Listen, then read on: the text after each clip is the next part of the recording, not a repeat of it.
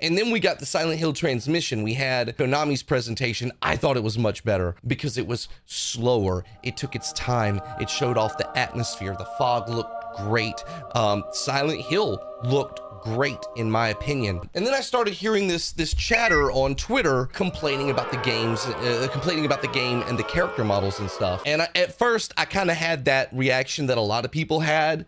Like, oh God, here we go. I actually completely agree with the people that are upset about this. I actually do. The first thing was Angela. So this was the first character that we saw in the trailer. Like, I thought James looked fine, but when I saw Angela, I was like, damn, like they, you know, chubby cheeks, like they put some weight on her, and they did. They nerfed her tits, they made her hips wider, and then they gave her this chubby face. The reason why I like her original character model better is because she looks like a girl that would have been very beautiful, but went through something really traumatic and then maybe got addicted to drugs. And I kind of like that look. This one right here, I don't understand this redesign. Welcome back to the channel, everyone. I'm Saladino.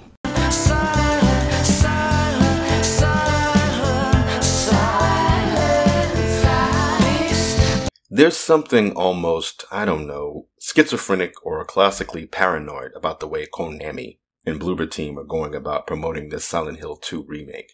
So, in the middle of the night the other night, it was like 3 in the morning where I am, they released this new story trailer. And the first thing that stood out to me was how bad Maria's voice sounds. And I don't want to sound like I'm complaining just to be complaining, but I genuinely think she sounds terrible. James? Honey? Did something happen to you? After we got separated in that long hallway? Are you confusing me with someone else? Are you confusing me with somebody else? Do you want to get a coffee? Do you want to talk and have a coffee? I was thinking, though, that at least they listened to fan feedback after the Silent Hill transmission back in May, when they had that extended gameplay reveal, and we finally saw that derpy Karen-looking Maria, and that derpy Laura, and that awful Angela. Now, I mentioned in a previous video, how bad Maria looked, and how her new modern audience design defeats the entire point of the character. But I never did get around to roasting Angela. So many people have already done it, but the thing is, I didn't see the David Duchovny or Fox Mulder resemblance until someone tweeted it. You know, the side-by-side pictures of the two. For me, when I first saw Angela and I heard her talk, the first thing I thought was Chloe from 24. Speaking of Fox TV shows. Why not?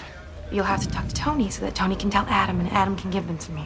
You're kidding me, right? Nope, Adam's completely anal about that kind of stuff and he hates women. Just do it that way from now on, okay? I can't read minds, Jack. You're just gonna have to spell it out for me. Otherwise, this relationship won't last. Damn it, Chloe! And I hate how the usual suspects do this thing where they try to shame people for rightfully criticizing Bloober's terrible Angela design by going, "Oh, you're mad that an assault victim is not fuckable enough?" It's like, shut up. But if you're a Silent Hill fan and you say, I don't know why you changed her design, I don't know why you changed her design, you get shit like this from this ass. I'm sorry, the traumatized abuse victim is not bangable in your Silent Hill 2 remake. And I hate disingenuous arguments like this. I hate it so much. So I don't like the conversation around this. I really don't like this guy's fucking tweet, and I don't like people that talk like this. It's not about her being bangable. Nobody wants to bang Angela. They just want the remake to be faithful to the original. And when you see this, and then you see this, you think to yourself, that's not faithful to the original. And then you see modern audiences and you go, oh, okay, I know what you're doing. But apparently you're just upset you can't f the abuse victim. And then you see that this comes from an extra in the award-winning Silent Hill Ascension. So this is somebody that has a history of making bad decisions. It's hilarious how you have the dumbest people who slithered into this space, obsessed with things that have nothing to do with why people play games, or why characters should be appealing, or visually arresting, or scary, or grotesque, as opposed to being just ugly and off-putting. Just because Angela is an assault victim doesn't mean she should be ugly and off-putting.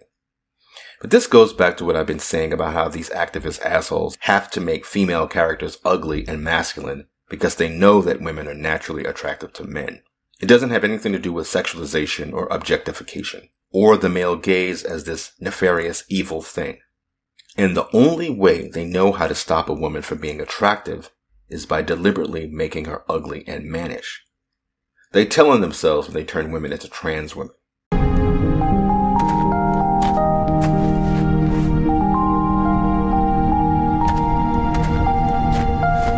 Excuse me, I'm sorry. I No, was it's just... okay. I didn't mean to scare you. Excuse me. I'm sorry. I was just... It's okay. I didn't mean to scare you. So, with this new story trailer, Maria doesn't look as goofy as she did before, but I'm starting to think it's not that Bloober Team changed her looks because of feedback. I think they just changed her face in this scene to try and make it creepier. I don't think it really works. For creepy, I guess, yeah, maybe, but the sex appeal is just gone.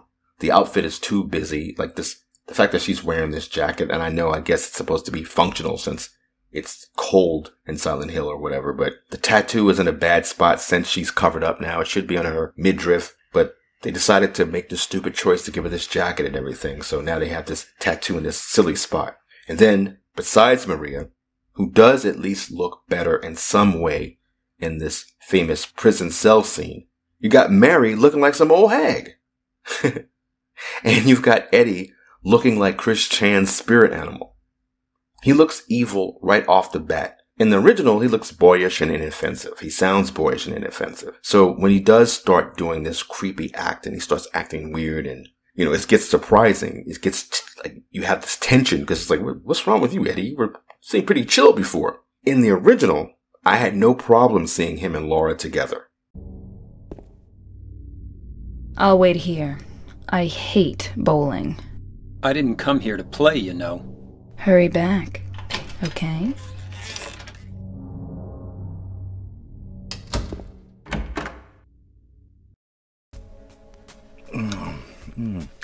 So what'd you do?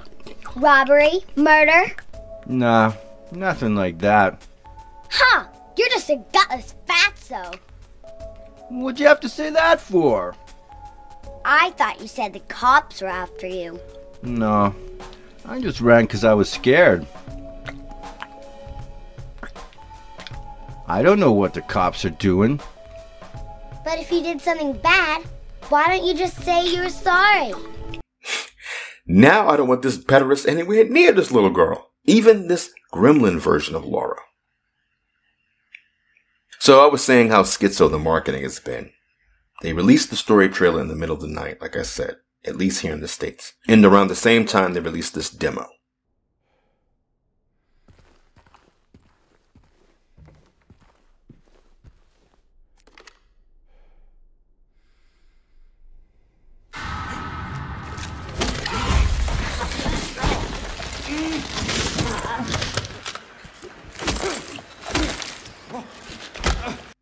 You have game outlets and YouTubers showing the demo off and talking about how great the demo is. And all of it together, the trailer and the demo, it seems like information overload. And I think they probably felt like they had to do it that way because of the problems they've been having with the trailers.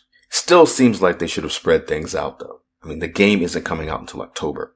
But I guess they didn't want to just put out the trailer this time because it doesn't look or sound good. At least not to me. I don't like Maria's voice. I don't like her face. Eddie looks terrible. Mary looks as old as Tess in the Last of Us remake. Quote unquote remake. Cops overlooking the Capitol building, for example, like just the breath of fresh air when you go. Look at Tess back here, looking like somebody's grandma. She doesn't look. I feel like they made the women look ugly on purpose. They're beautiful, but you feel the environment. You feel the environment in a much more visceral way. She looks like somebody's granny. Rooftops overlooking the Capitol building, for example. Joe, you make sure that little Ellie girl crosses without falling off. I got bit, by the way, but I won't say anything yet. And don't think I didn't notice, Bloober Team, how you didn't show Angela's face in this trailer. I don't know, it's all just off to me. But the demo does admittedly look good for the most part.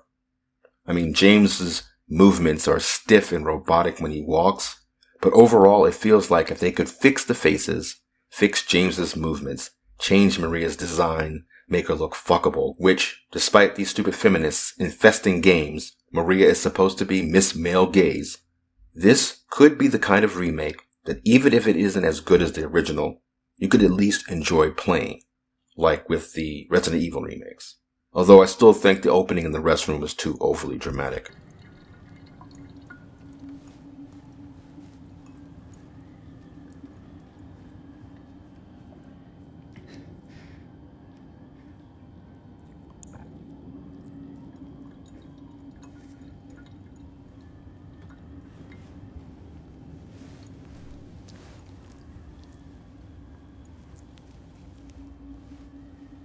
So there's been a lot of talk about how Bloober's Silent Hill producer has asked fans to please give the remake a chance. Please give me another chance.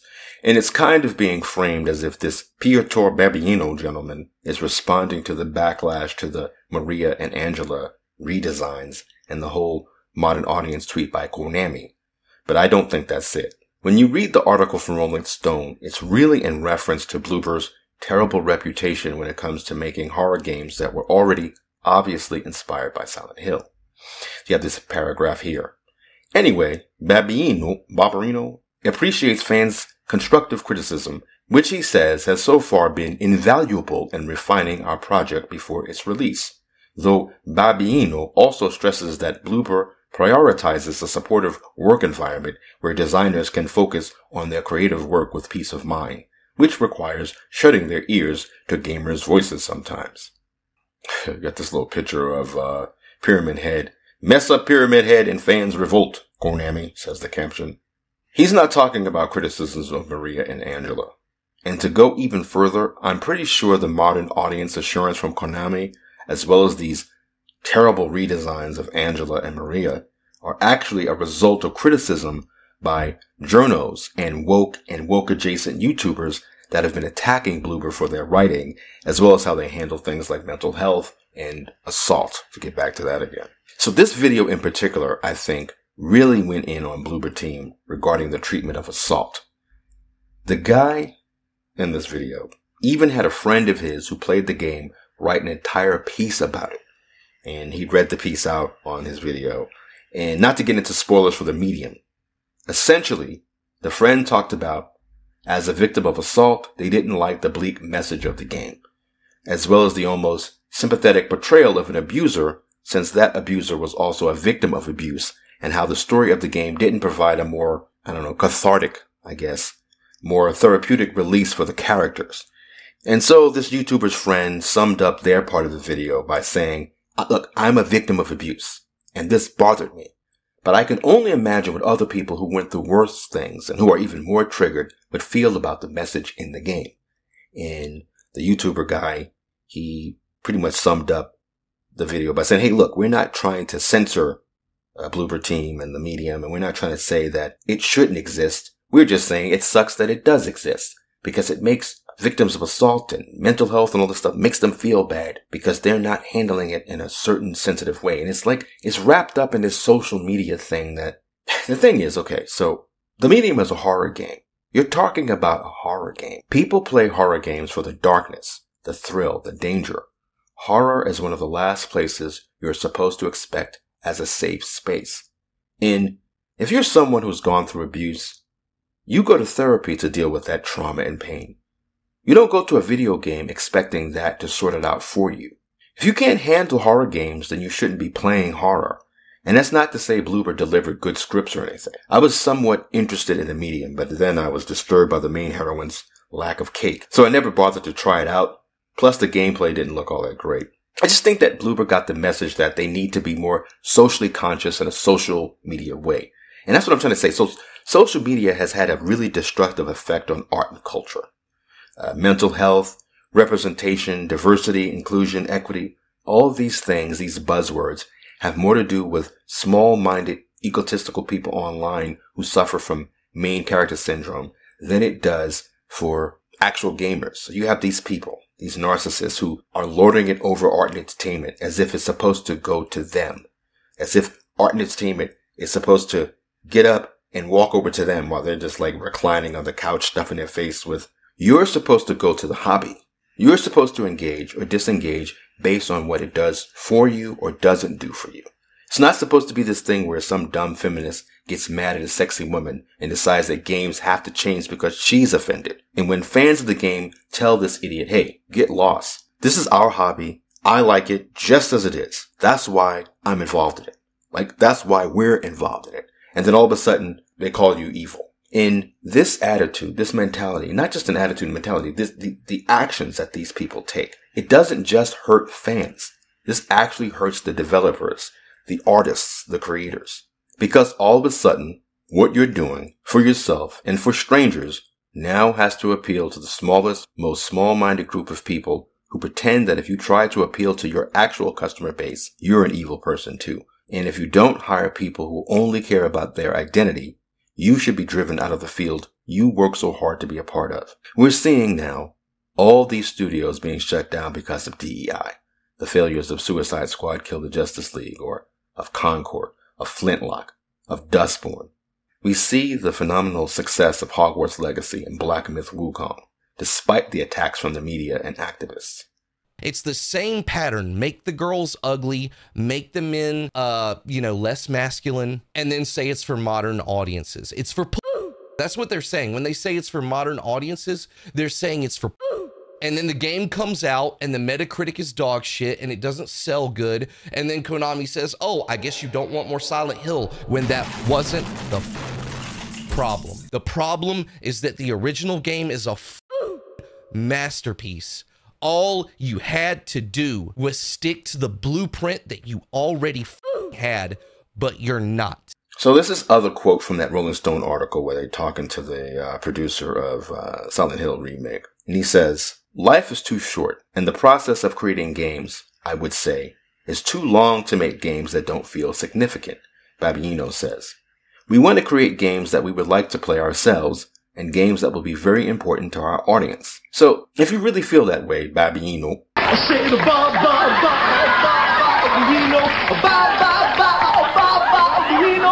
don't make games for modern audiences, and certainly don't brag about it. In fact, and I've said this before, if anyone wants to succeed in gaming, one of the best things they can do, besides having a good game, is tell everyone that they are against DEI. We try to make all possible fans happy, but at the same time be very faithful to ourselves, Babiino says. Ultimately, fans might not anticipate every change Bloober decided to implement in its remake, but Babiino says, I really hope that when people play for the first time, they will understand that the choices we made were the best possible. Alright, well, we'll see. I hate his face. He just looks like he... Joel stirs in his sleep. And that's really like cool. his We tried cheeks to are push the melting. frontier of accessibility on this game.